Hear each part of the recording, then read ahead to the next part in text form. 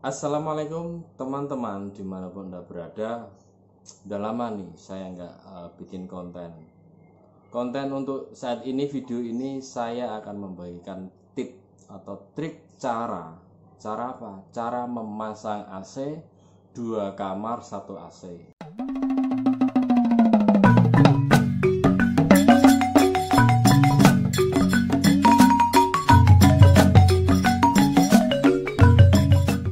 Mungkin beda ya dari yang biasanya saya gerebek toko karena masih di Jakarta masih siaga dari COVID-19. Jadi saya kasih tutorial atau trik-trik yang beda dari yang biasanya saya gerebek toko.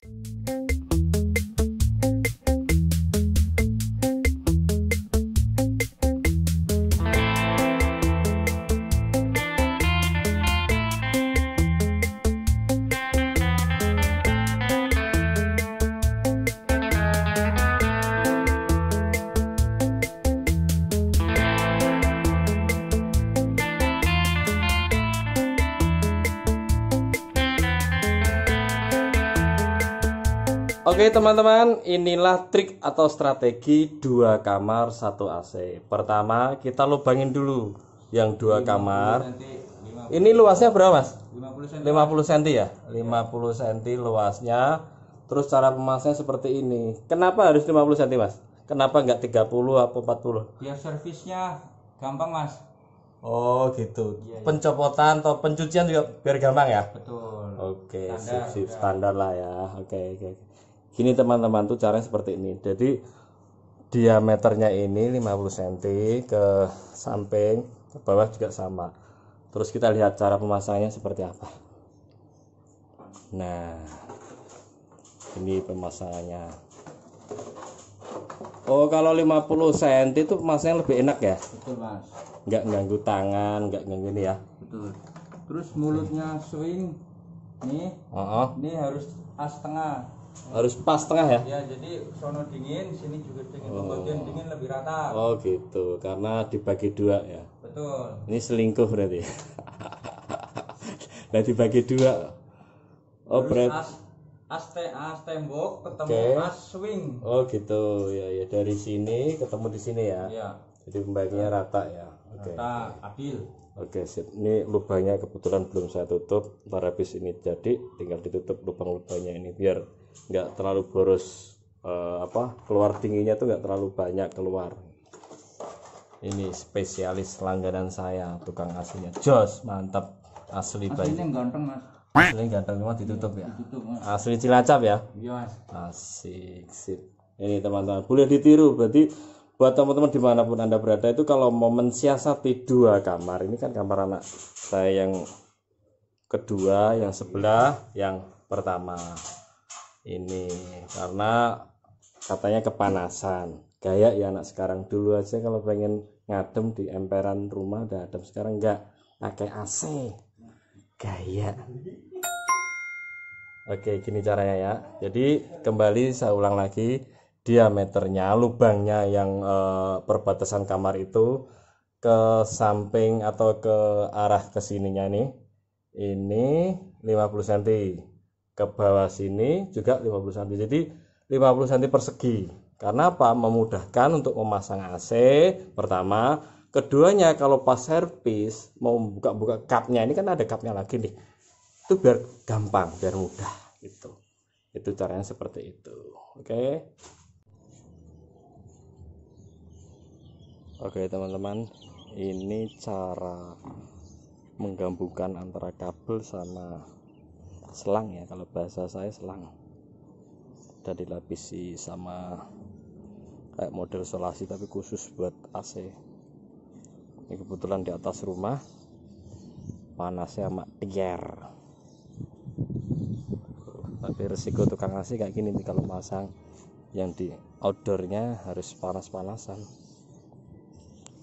Tuh suasananya panas full.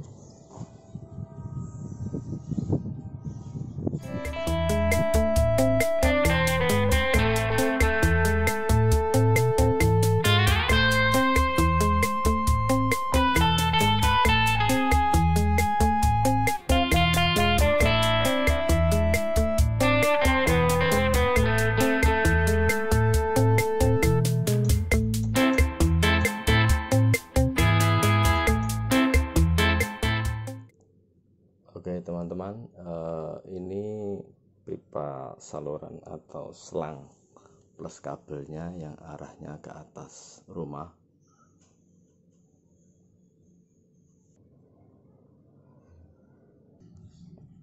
Dan dari kamar sampai di outdoornya ini kira-kiranya sekitar 15 meter. Saya udah komunikasi sama yang tukang pasang AC, yang biasa pasang AC, masih bisa sih. Kalau rumah teman-teman tuh sekitar membutuhkan kabel itu sampai 20 meter bisa. Ini 15 meter. Ini di atas rumah saya.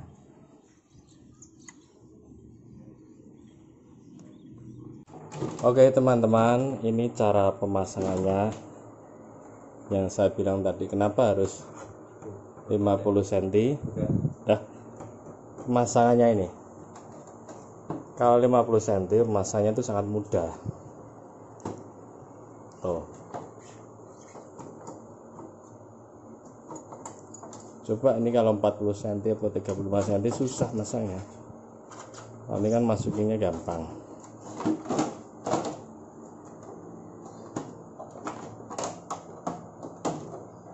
Ya, itu maksudnya. Nah, jos kandas.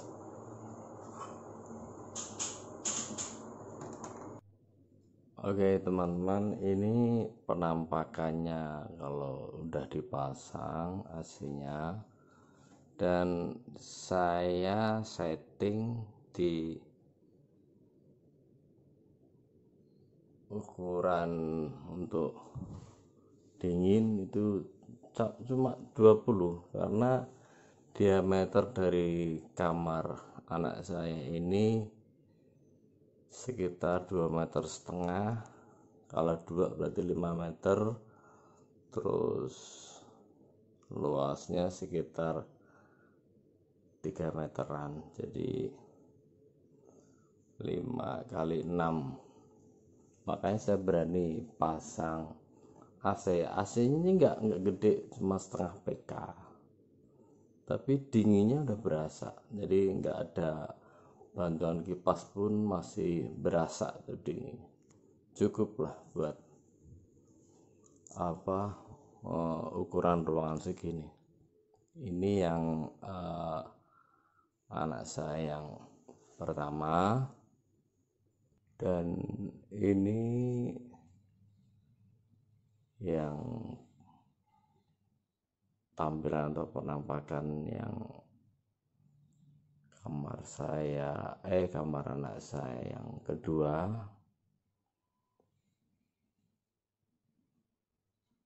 Ini masih merasakan kenyamanan dinginnya ruangan. Yang tadinya ini kipas tuh sampai ukuran 3 sampai bunyi nggak jelas lah, tapi alhamdulillah sekarang udah santai. Jadi ini penampakannya teman-teman. Jadi kalau punya dana terbatas ini, kalau saya total pembongkaran atau bikin lubang ini, saya bayar tukang sekitar 100. Ya tergantung sih di daerah mana. Di Jakarta saya ada kenalan tukang, kebetulan saya bayar 100.000 karena dikerjainnya nggak ada sehari, cukup lah. Terus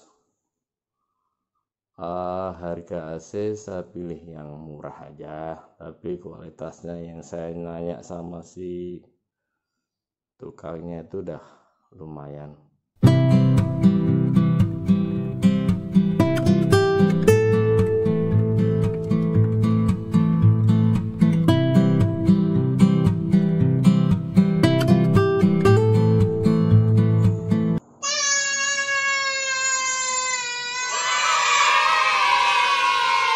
Oke teman-teman semua, itulah cara atau trik strategi informasi yang bisa saya sampaikan. Informasi atau tip itu yang saya sampaikan itu berdasarkan ilmu pengetahuan saya yang saya jalani, yang saya alami. Bagi teman-teman semua yang ingin memakai cara saya tadi, monggo silahkan. Budget atau duit atau dana hanya 3 juta lebih bisa mendinginkan 2 kamar sekaligus, karena anak saya 3, jadi kamar bersebelahan saya akalin, saya siasatin pakai 1 AC untuk 2 kamar. Dan bagi teman-teman semua yang menonton video ini bisa memakai ide saya ini, karena di saat seperti sekarang ini lagi musim atau lagi keadaan seperti ini, banyak orang yang stres, banyak orang yang bisa keluar. Jadi saya bikin senyaman mungkin buat anak-anak saya, karena anak saya adalah aset masa depan saya. Oke teman-teman, semoga bermanfaat informasi yang saya sampaikan ini, dan jangan lupa terus berjuang dan nikmatin prosesnya. Mudah-mudahan kedepannya kita bisa gerbek-gerbek toko lagi, kita cari-cari lagi informasi tentang bisnis, tentang gimana caranya membangun bisnis toko pulsa atau toko konter pulsa. Oke, sampai jumpa di video saya selanjutnya. Terima kasih sudah menonton. Yang belum subscribe silahkan monggo subscribe, like boleh, komentar boleh, tanya-tanya monggo, saran kritiknya apalagi yang harus saya bikin konten atau apalagi yang bisa saya informasikan, saran kritiknya monggo. Terima kasih, sampai jumpa di video saya selanjutnya. Wassalamualaikum.